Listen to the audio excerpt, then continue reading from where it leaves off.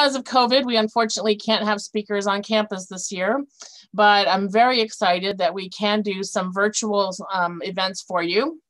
We'll have one coming up in the spring, so keep an eye out for details on that later this year and the early part of next year. I'm really excited to have our guest this evening. His name is Tim Shorrock. He's a freelance journalist, and he's somebody I've known about for several years now. And in fact, it's because of Tim that some of my own research got sparked, and we'll be talking about that later in the evening. But I think you're going to find Tim a very interesting and dynamic speaker. I'm not going to tell you too much about him because our talk this evening is going to sort of be Tim revealing his life as a journalist. So with not much further ado, I'm going to start the questioning and tell you that, Tim, thanks for being here. I really appreciate you taking the time. And I hope our journalism students are going to get a lot out of this. Oh, and by the way, we do have the live chat should be working in YouTube. And if you have any questions, please go ahead and post them in the chat, and we will get to at least some of them later in the evening before we sign off for the night. Once upon a time, I had thoughts of being a journalist. And I actually started out my college career as a journalism major, and about a month into it, switched to English for various reasons. But I'm really interested in your life because you didn't become a journalist in sort of the conventional way.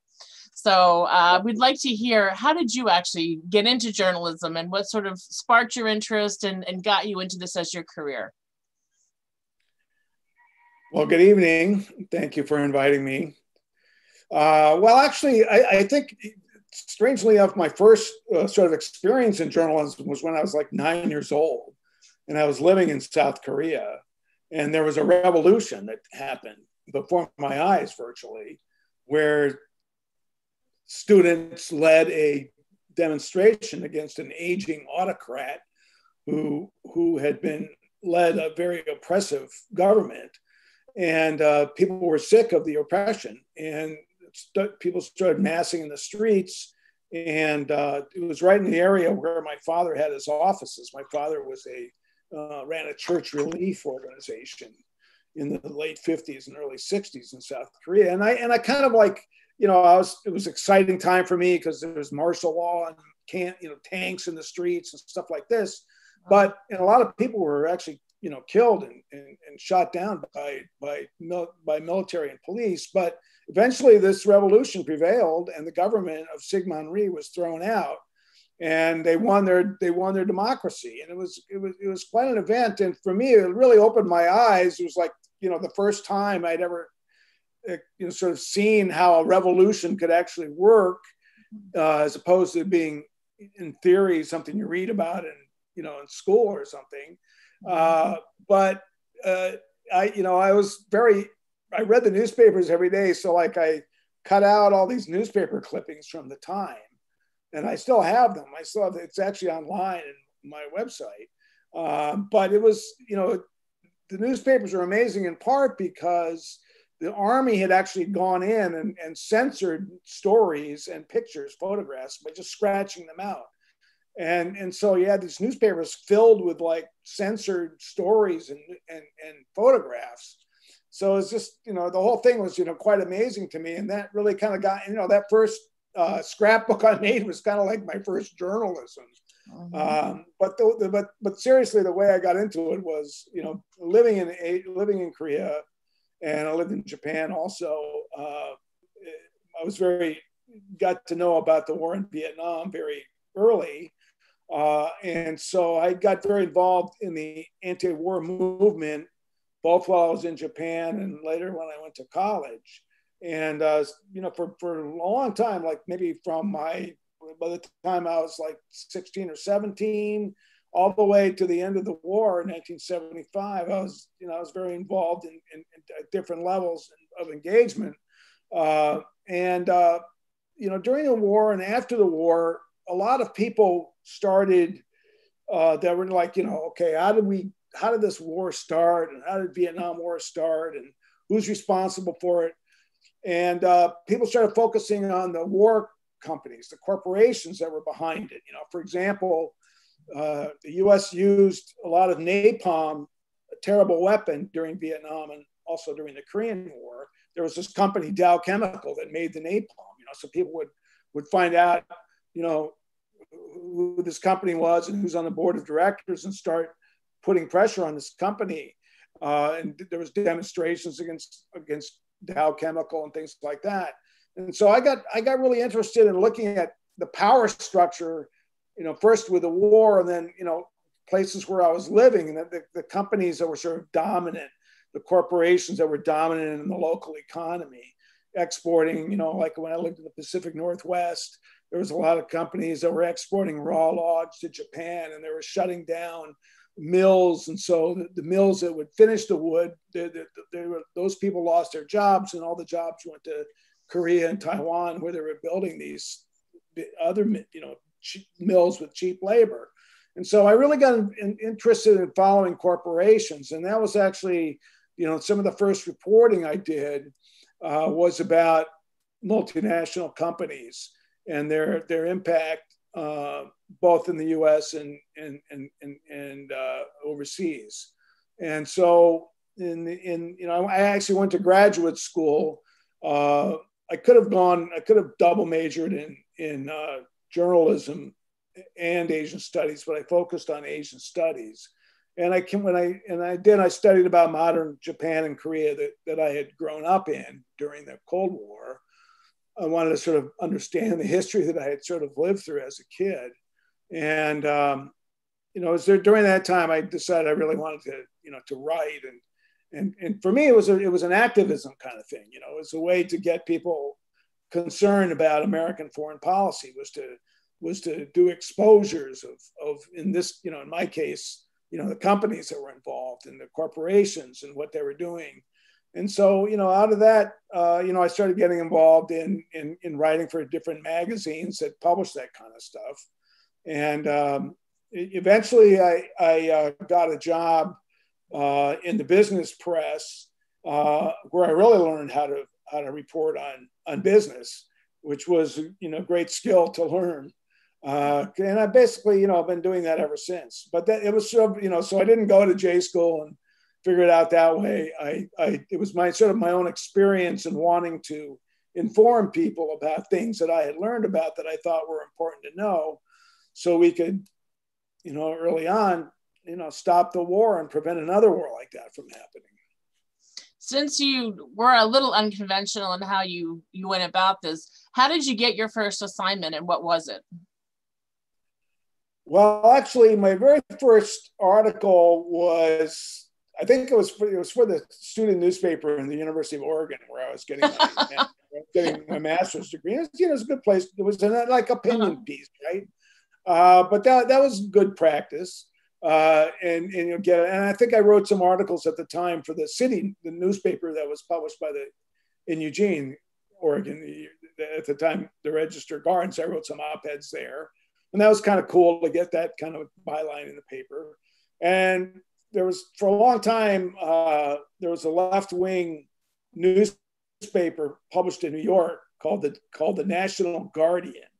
It had been around for a long time. And this was like pretty hard left kind of newspaper. But they were the only ones who were really interested in writing and publishing stuff about Korea. So I think my first, bylines were there. And I actually wrote about Korea for them for quite almost, 10 years maybe. But so those are my first articles. And then, like, in terms of major newspapers during the 1980s, after working, I moved to Washington from the West Coast in 1982. And I actually came here to work for Ralph Nader, the consumer guy, and edited a magazine that he was publishing about multinational companies. And he and I, we didn't get along very well. We had different visions of how to cover business and how to cover labor and issues like that, how to cover American foreign policy. But it was good experience, and I published a lot. I mean, I actually ran a magazine and put together articles was trying to get writers to put out articles for me and that kind of thing. And when I left that magazine, I was sort of like on my freelancing for a while without a full-time job, doing research for human rights groups and in some cases labor unions, which was basically journalism, investigating working conditions in South Korea, because at the time, unions like the United Auto Workers and the United Steelworkers were very concerned about low-cost automobiles and steel coming into the United States that was produced by workers whose wages were kept artificially low because they lacked union rights. They lacked the rights to organize. And so there was a lot of, at the time, in the late 70s, in the 1980s, a lot of, industrial plants all over the US were closing. And so people were making connections between the plants closing and plants starting up in Asia, kind of a continuation of what's going on today. One of the reasons I think Trump has attracted people because he's kind of latched onto this issue. And in fact, huge numbers of manufacturing jobs have been lost in the United States, not just to China, as Trump claims, but to many countries. And it's not just those countries stealing our jobs, it's corporations that decide they can make more money over there rather than here. And I think, so part of my focus there has always been, look, it's not the bad Chinese, it's not the bad Koreans, it's the corporations that are running the system. They're the ones taking the jobs away, and they shift them around. If unions organize in Korea, they go to Vietnam. If they, and so on. They follow the labor basically. But anyway, eventually I got a job in a business newspaper that covered the maritime industry. And it was a major newspaper called the Journal of Commerce. Unfortunately, it's been downsized like crazy, but I was with that paper for a long time, and I covered, when you cover the maritime industry, shipping, anyone in Texas will know this. It's, you cover ports, you cover oil tankers, you cover the ships, the container ships that move goods. You cover all kinds of things. You cover the banks that lend the money to the companies to buy the ships. You cover the government agencies that monitor shipping and that monitor global transportation. So you get into all kinds of angles. So I covered, I covered Congress, I covered the White House, all from this aspect of sort of covering global trade. And in my case, at that newspaper, my first job was to cover labor. I was hired as a labor reporter, and because especially in the shipping industry, which is heavily unionized, if you have good contacts within the unions, you can find out a lot about what's going on with shipping, and so that was sort of an avenue into all kinds of reporting. And eventually, you'll learn all kinds of aspects of how Washington works, and how companies come together to form lobby groups, and who they hire to represent them. These well-known people that once served in government become their spokespeople and that kind of thing. You see this kind of underside of Washington, the pressures that are placed on lawmakers to make certain kinds of policies. And so, I got to be really interested in the way that business helps shape policy, sometimes in an open way and sometimes in a more covert way, and wrote a lot about that and how that influences foreign policy. So it was sort of a slow process, but that was a great experience working in the business press. It was like being a cub reporter, learning the basics of reporting.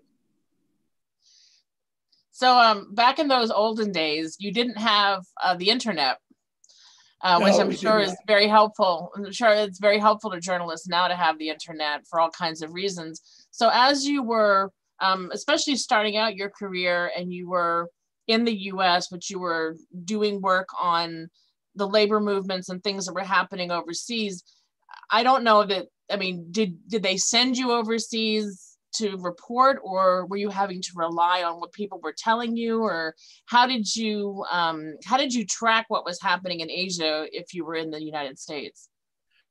Well, before I got that job at the Journal of Commerce, like I mentioned, I was freelancing for a few years, and this was in the early 80s. And so actually, when I worked for that Nader magazine, I went to Korea, I think I went to South Korea at least once during that time. And then afterwards, I went to report for different magazines. So like I got commissions from, I got assignments from the San Francisco Chronicle, for example, Oakland Tribune, papers in the Bay Area where I lived, to cover certain things. And so I'd write articles, for these newspapers on sort of a one-shot basis.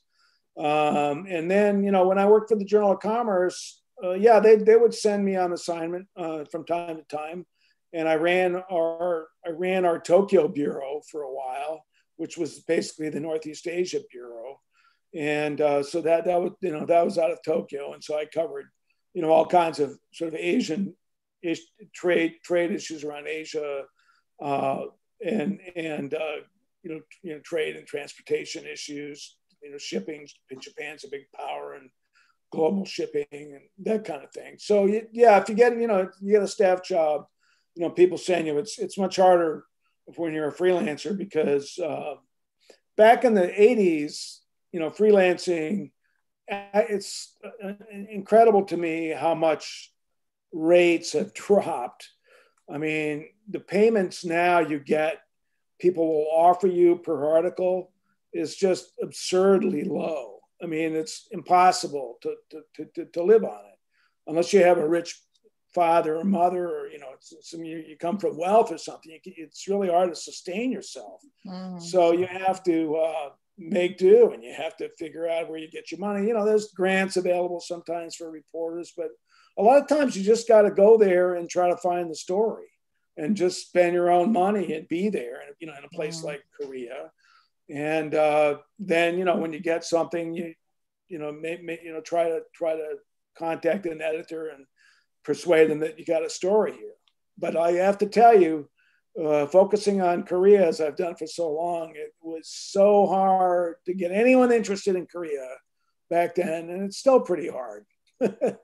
It's just astonishing to me that a country can be a close military ally that Americans, shed blood for during the Korean War. Americans, the media seems to have very little interest in what's actually going on inside South Korea. Anyway, they're totally focused on North Korea, but South Korea is pretty interesting. But it is very interesting. It's a fascinating place. I was going to ask you about this a little bit later, but since you kind of brought up what your focus has been, I wanted to ask you about your book, Spies for Hire, because that's not about Korea. And I haven't had a chance to read the whole thing, but I've dipped into it, and you got to copy. Oh, we can't see it because of the. Oh, there you go. That's weird. There you go. There you go. So I'm really interested in how you sort of fell into this, and what prompted you to investigate this and write the story or write the book. Okay, Spies for Hire is about the privatization of U.S. intelligence, and it's a phenomenon that is out there. Not many people understand it, but at the beginning, after 9/11 and the beginning of the Iraq War, there suddenly began to be a lot of news about contractors being employed by the U.S. military and the CIA in the wars in both in Iraq and Afghanistan. And people may remember there was a whole scandal around in the early days of the Iraq War about this prison called Abu Ghraib, where it had been a prison that Saddam Hussein had, had jailed his political opponents. And the U.S. took it over. And when the insurgency began against U.S. forces in Iraq, they just began to sweep through and just throw all kinds of people in this prison.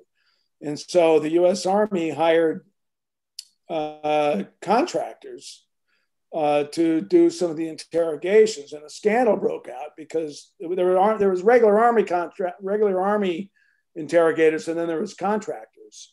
And people may remember these people, these Iraqis were treated very brutally, just horrible. There's pictures emerged of just really terrible treatment of these people, sexual torture, and just abuse, all kinds of abuse that was to many senior military officers was very wrong, and nothing they had ever experienced, even when they fought in wars in Korea and Vietnam. It was really something. And so it was exposed. There's big stories about it, and I was astonished to find out there were contractors involved. I mean, my father had learned Japanese in World War II, and when he was in the Navy, because the Navy wanted people to speak Japanese so they can interrogate prisoners, But I couldn't, it's like that's what Navy officers did. They interrogated Japanese prisoners of war. And it seems like a military function to me. And to hear that contractors were doing it for profit just astonished me. And I'm like, so, okay, who is this company that was involved in Abu Ghraib? And it was this company called CACI, C-A-C-I. So, luckily we had the internet. I started looking up, who is this company? And I found, here's this intelligence company that has contracts with military intelligence and U.S. intelligence agencies like the CIA. And they have all on their board of directors, and a lot of their executives are like former government officials and intelligence officers and army officers.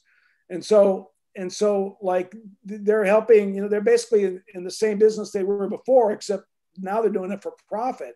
So I started like, okay, here's this one company, there's other companies. So I started discovering all these other companies. And so, I wanted to start writing about this. So I did. I actually, when I was back, I was still writing for The Nation now.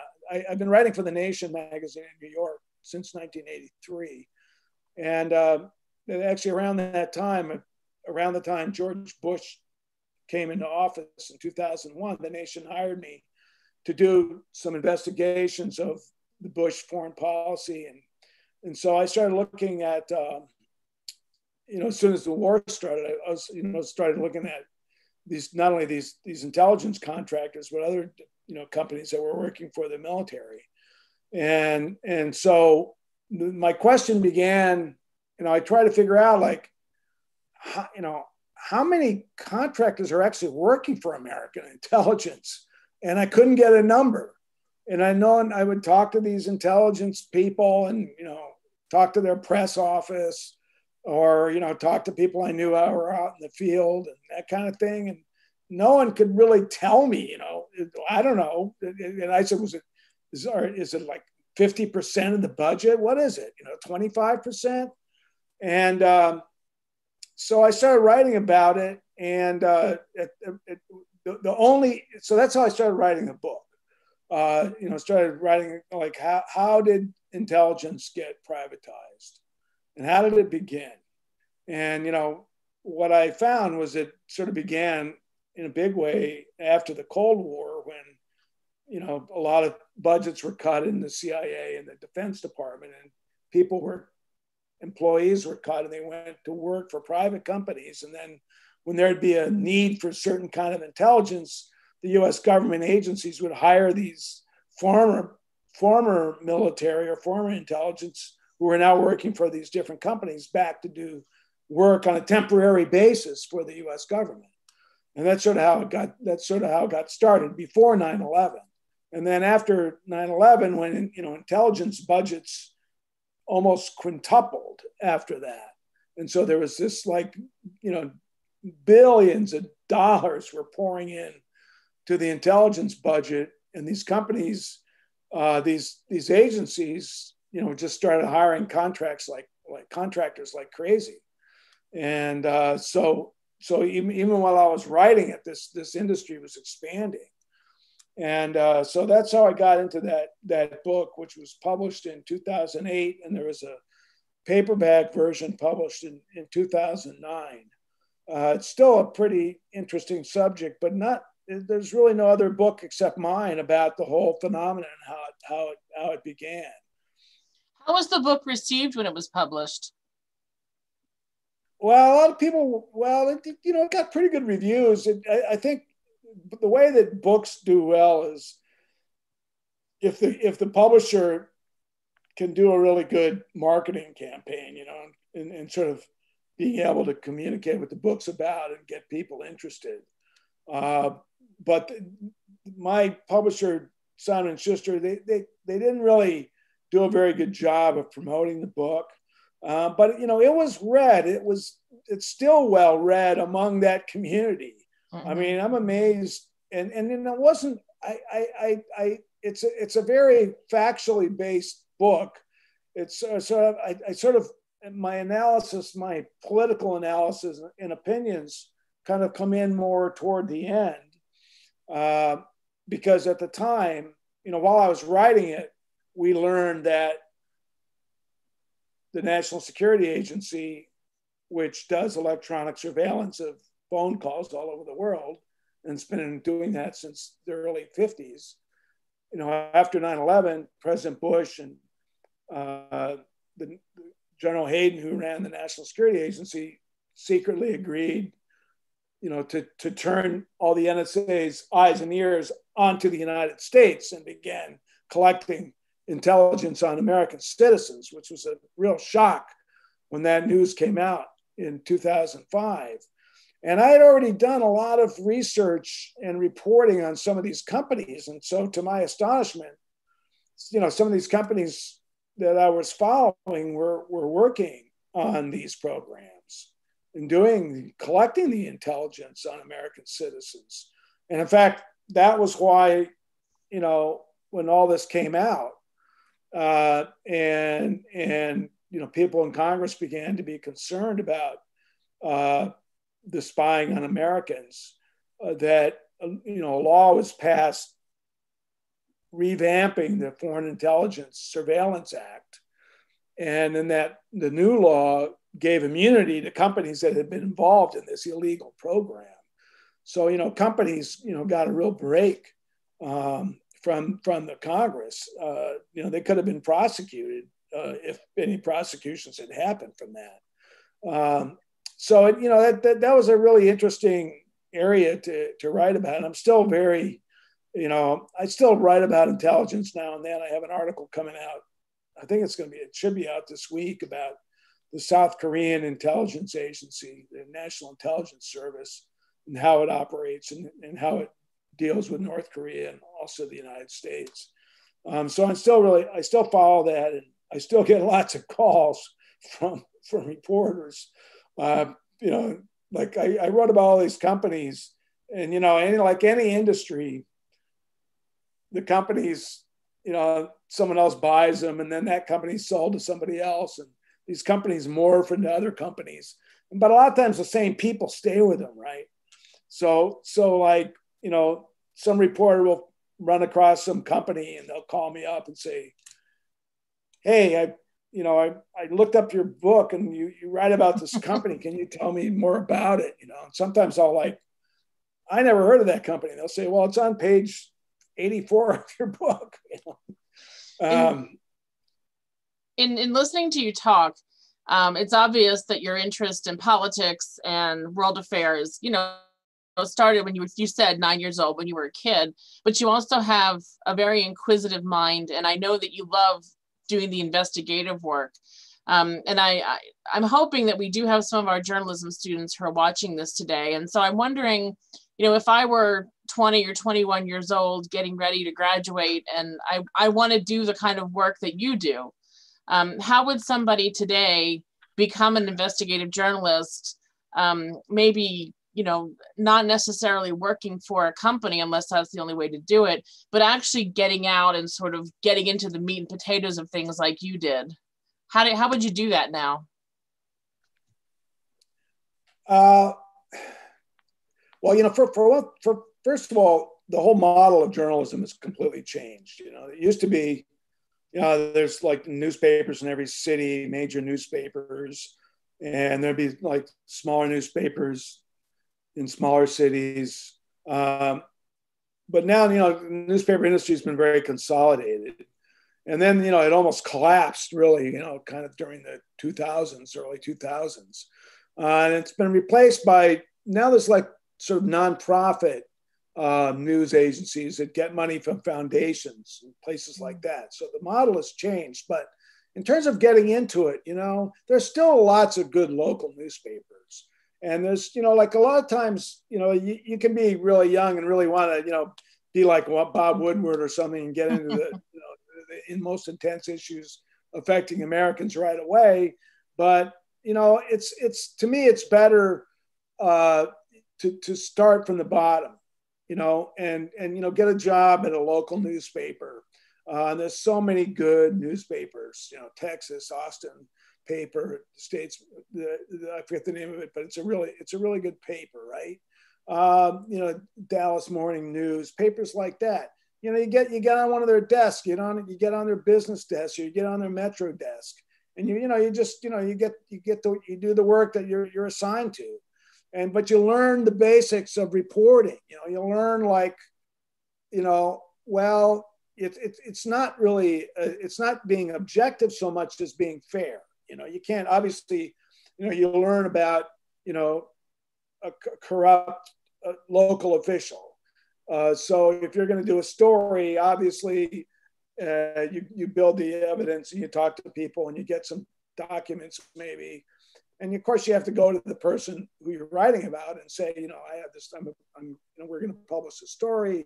Do you have any comment, you know, et cetera. You learn all that kind of stuff and how to report fairly and to make sure you're accurate. Accuracy is just, you know, so critical, and make sure your facts are right. But that's where, like, you know, being a cub reporter is really great, because there are so many good editors out there. And unfortunately, in the reorganization of many news organizations, sort of the middle layer of editors was you know, people over 50. They would just we got to get rid of these people, and so that's what's happened in a lot of newspapers. So you have like they're top heavy. You have like top editors, and you don't have many editors in between. But it's really important to have editors as mentors to help you along, and you know, to tell you that story's crap. You know, you got to go back and, you know, get these details. That's just not going to do it. And you know, that makes you be a better reporter. And then, you know, once you build a you know, you get a lot of stories under your belt and you have some good clips, then you can, you know, move up and, you know, send an application, you know, to another newspaper where you might be, you know, covering something more interesting, or something in your field where it's, you know, you might get, you know, better coverage, and, you know, move up the chain. There's also like organizations, like I mentioned, these nonprofits, like ProPublica is one. ProPublica has actually won some Pulitzers since it was created about 4 or 5 years ago.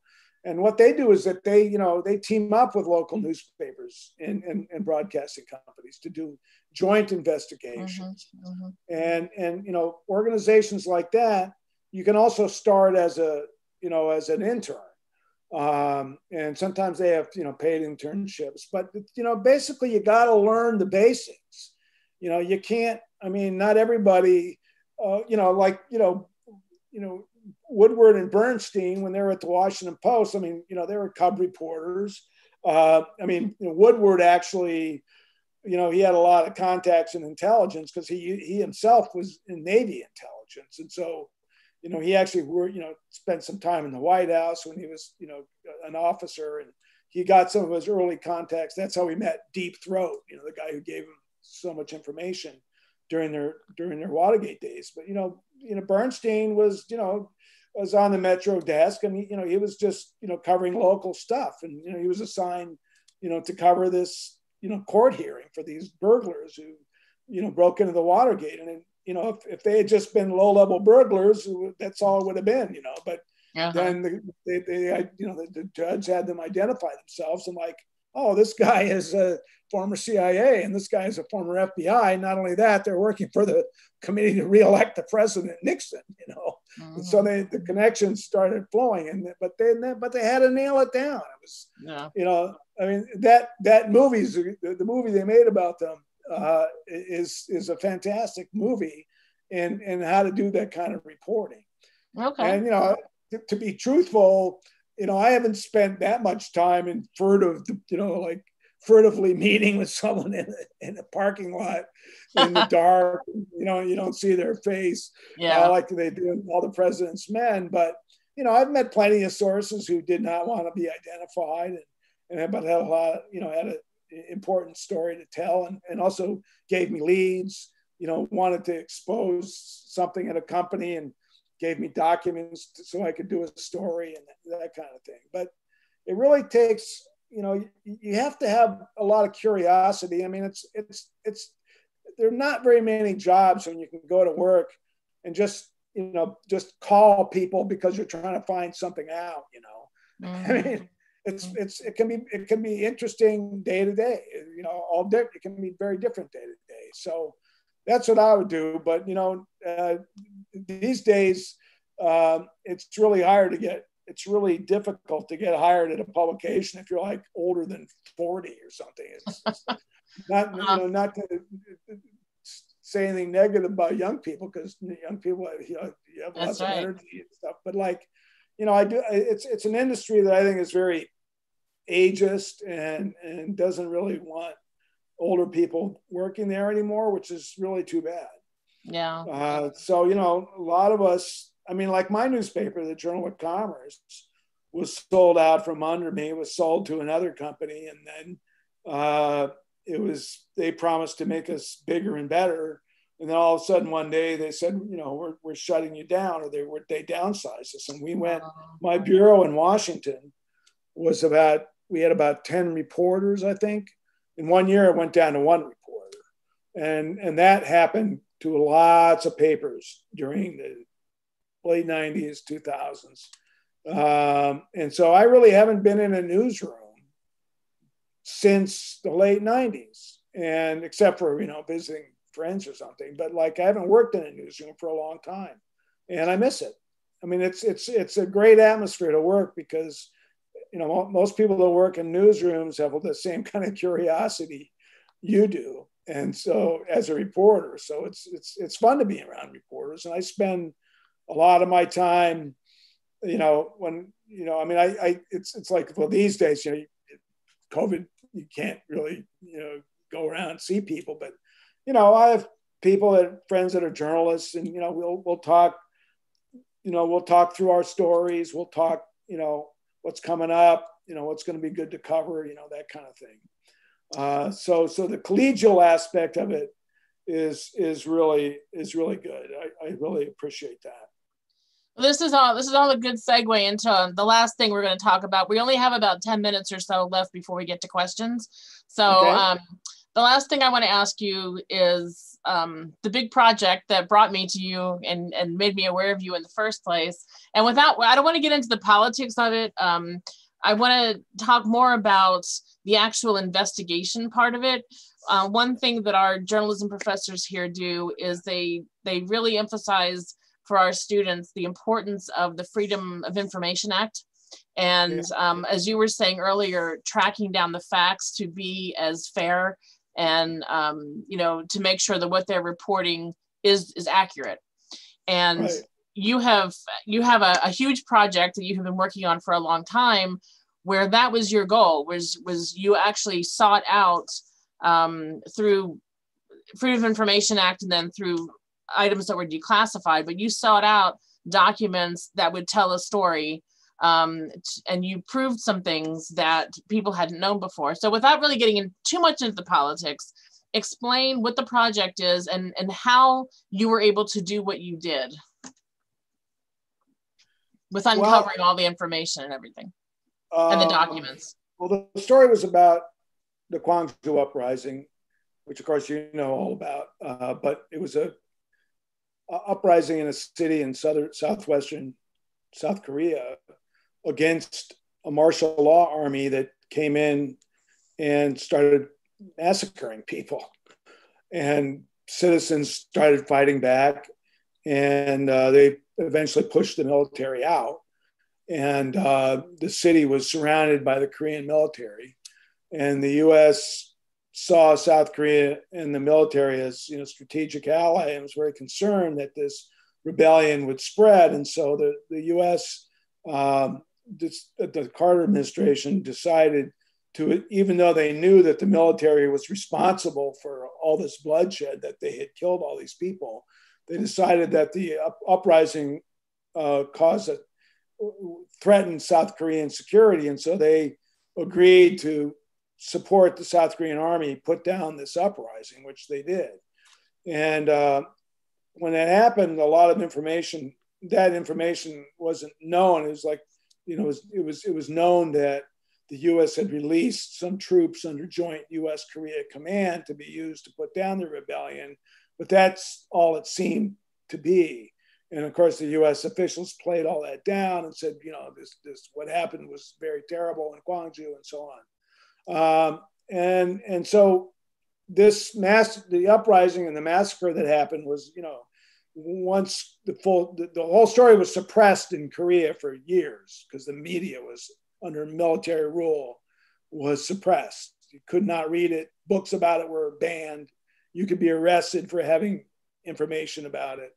So when there was democratization in South Korea, the National Assembly there began to investigate what happened, and the U.S.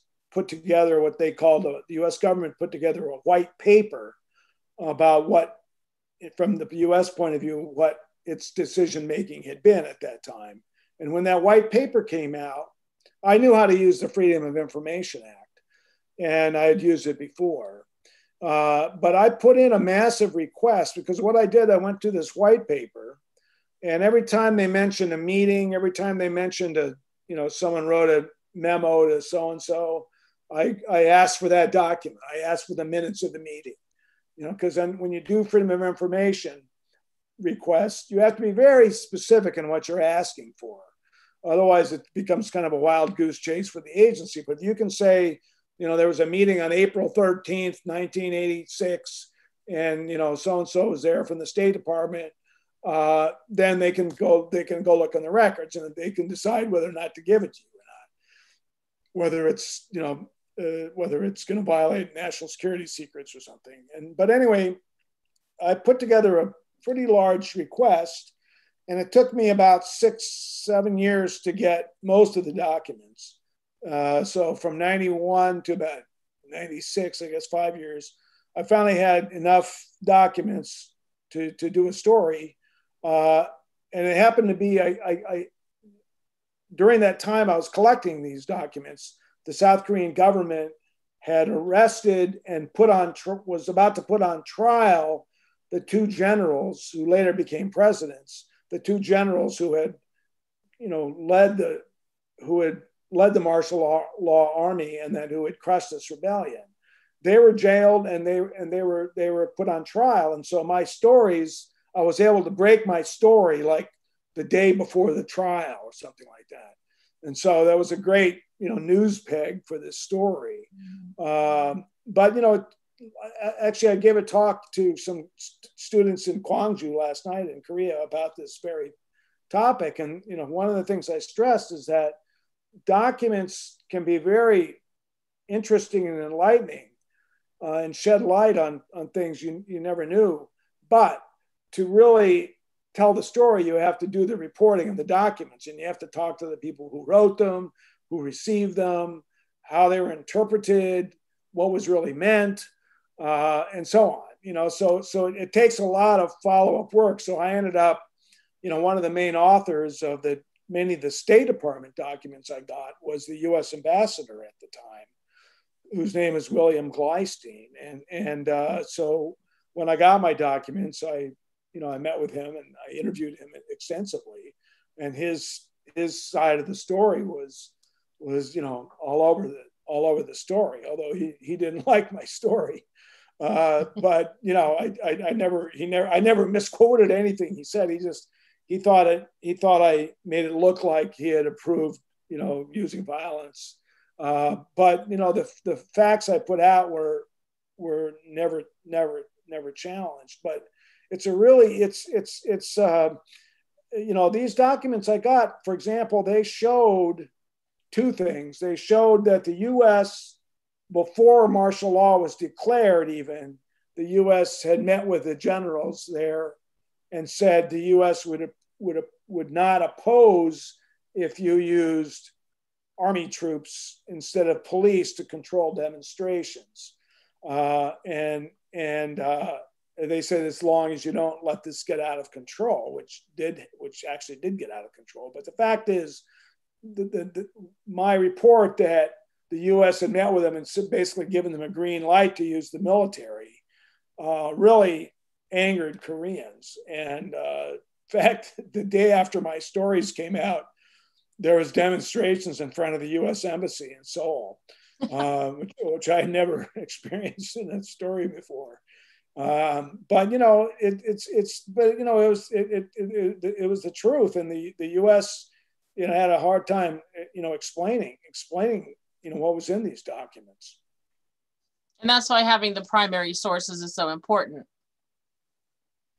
Yeah, absolutely. And a lot of them, a lot of the documents were heavily redacted, which means censored. Basically, they cut out big sections that they think will tell people about national security secrets, or expose methods that the CIA uses or something. But so like this, the documents I got from the CIA, they're almost all blacked out. Still are. They're still classified.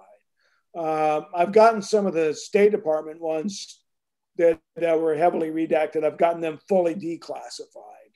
And a lot of times when you get documents on foreign relations and relations with another country, a lot of times what's redacted, what's kept out, is what the foreign government is telling the U.S., what the foreign officials are saying, because foreign officials don't like their private conversations with U.S. diplomats be exposed. Sure. So the U.S. kind of follow. A lot of times that's cut out, but in some of the ones I've gotten fully declassified, say when they met with this general in South Korea, Chun Doo-hwan, now his comments can be read and you can see, what he said. So that's, sometimes they're incomplete, so you have to talk to, you can try to talk to the foreign government officials to see what they in fact did say. Okay. But it's a really, so many people have gotten FOIA stuff, Freedom of Information material, and so many things. That's really, people have really broken some great stories and really opened people's eyes to all kinds of wrongdoings by government, and exposing corporate malfeasance and that kind of thing. Mm-hmm. We're getting to the end of our hour, and we haven't had any questions yet, but this is the time. If you have a question for Mr. Shorrock, please type it into the chat in YouTube, and we'll wait a minute or two and see if we have any questions. But in the meantime, while we're waiting to see if there are one or two questions, can you tell us, what is the funniest thing that's ever happened to you while you've been on the job? Or a funny story? Oh man, I don't know. It's a lot. Like I can think of a lot of funny things. I can remember, difficult, absurd situations. Like I remember when I was working for the Journal of Commerce, I exposed this massive corruption scandal inside of a union, a maritime union, where the leaders of the union had basically, in some kind of like weird legal reorganization, paid themselves. They quit their jobs and took new jobs in the same union that was reorganized, and they paid themselves huge pension payments retirement payments, and they kept working. This was actually a violation of law, and rank and file members of the union, started talking to the FBI, and there was a trial, and a lot of the union leaders were convicted. But I remember in one of my stories, the lawyer who had set this up, it was a big lawyer in DC, and he represented this union, and he had written the language to make this basically stealing of the union pension fund, possible, and he put it in legalese, right? Mm-hmm. And so I had information. In fact, I had a document from the federal court that said he was an unindicted co-conspirator in this conspiracy. And this guy, this lawyer, I had to call him up for a comment, right? And he is begging me not to name him as a co-conspirator. He said, like, this will ruin my career and all this stuff. I'm like, dude, I got I have it here in black and white. This is in the story. I'm sorry. And he called my editor, and he ended up calling the publisher and threatening the publisher of the newspaper, with some kind of lawsuit or something. And, we reported it. My editor protected me. And sometimes you have to put up with a lot of crap like that. Mm-hmm. I mean, and the other thing is it's hard, like I'm going to write this, and this is going to be reported, and this guy, his reputation is going to be very damaged by my story. And it kind of puts a lot of weight on your shoulders, kind of a sort of moral responsibility. You better get this story correct.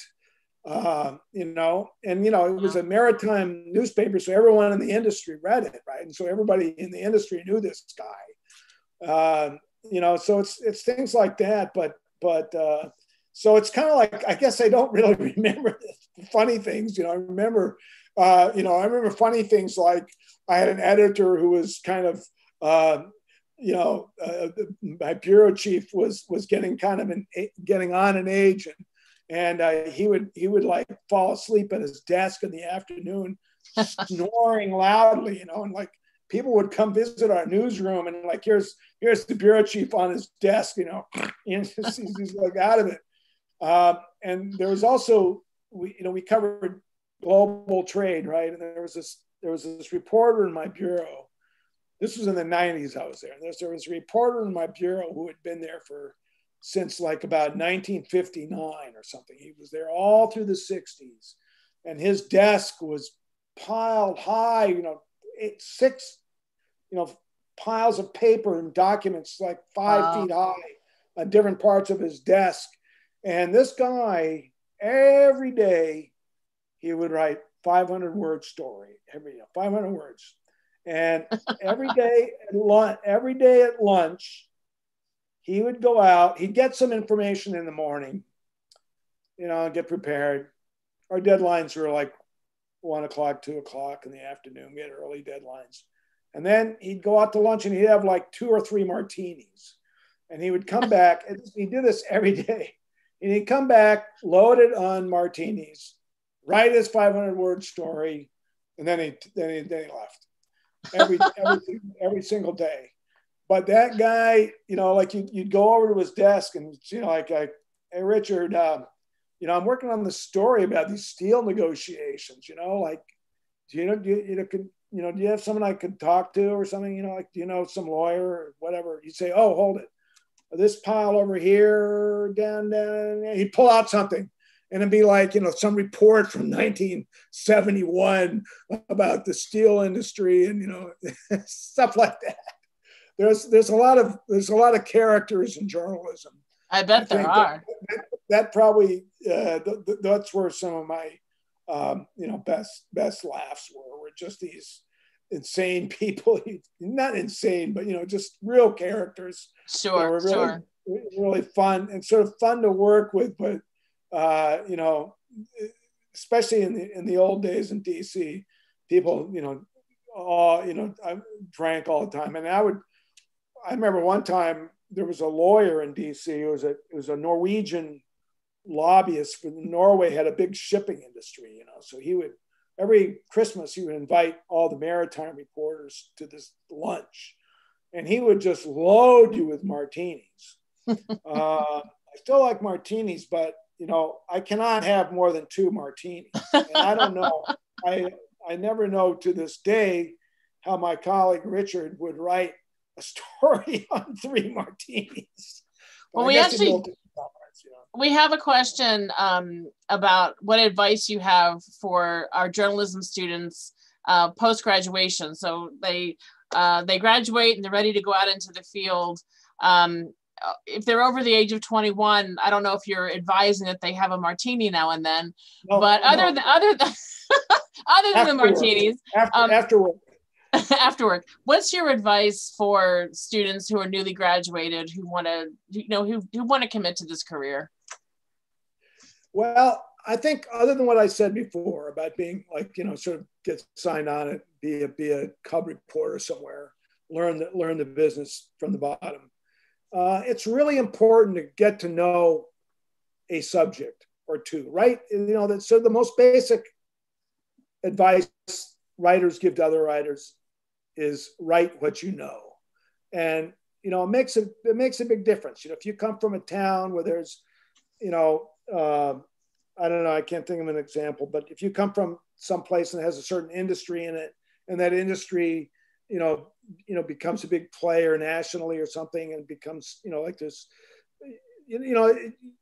get to know an industry, because if you know an industry, how it works, your father or your mother's business, or, people that or something that you followed for a long time, get to know something, a country, get to go live in another country that you're interested in that has a lot of, close relations with the U.S. or a lot of trade or, exchanges with the United States where there's, that news comes out of there. Get to know another country, but, get to know certain subjects. Like, I really learned how to research corporations and research companies. So when I was starting out, reporting on different shipping companies, I learned how to you got to research, the banks that lend the money and that kind of thing. So how do you research banks? You learn all these little skills like that.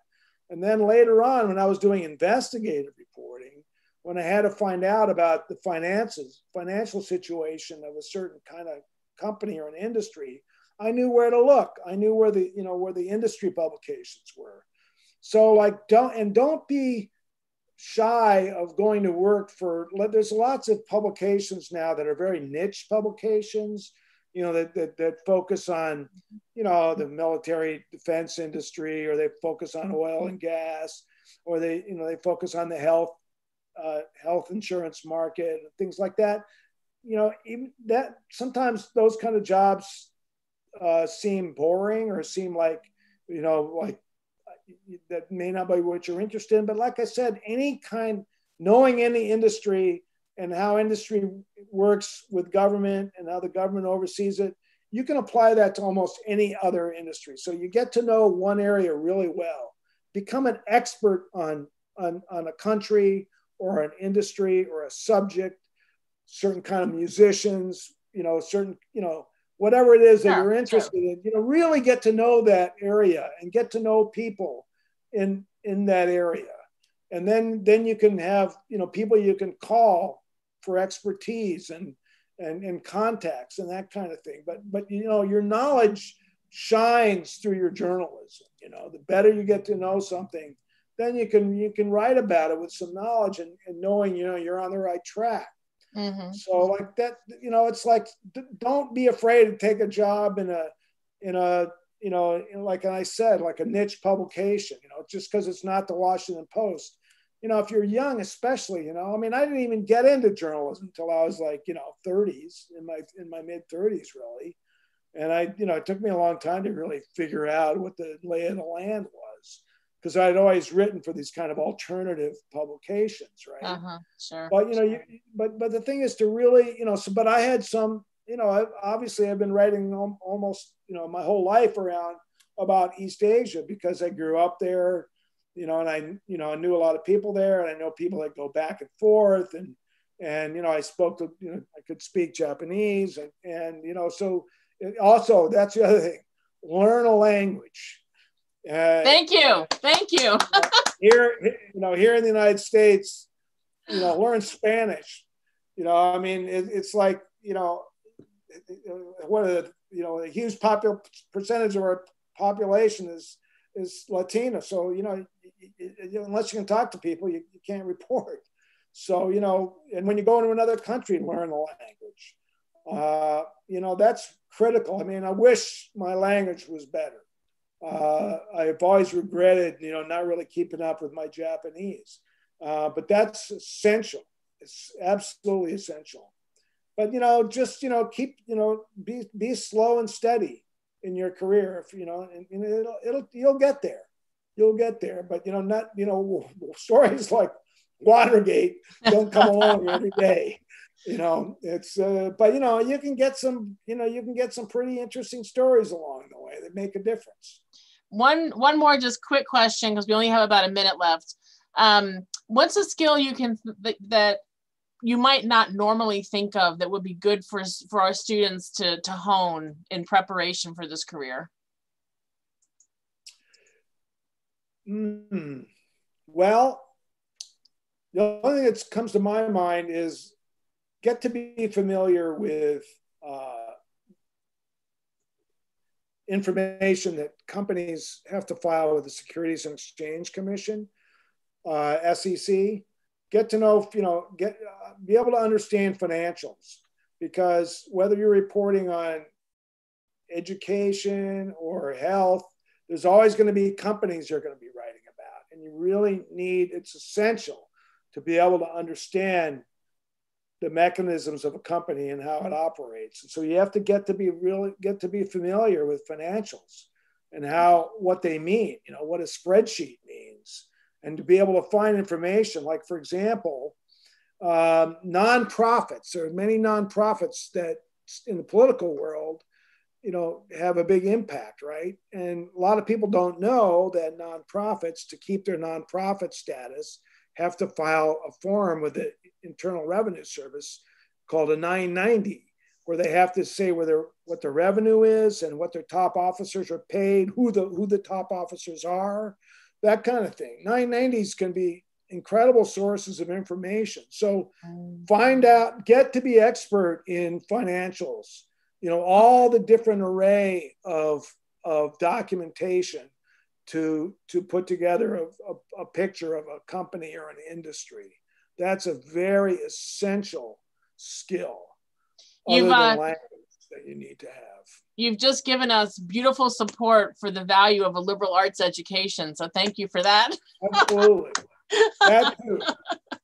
Well, Tim Shorrock, thank you so much. This was a great interview. I enjoyed it. I had a good time. Thank you to Joey McReynolds, our tech guy, for keeping us going.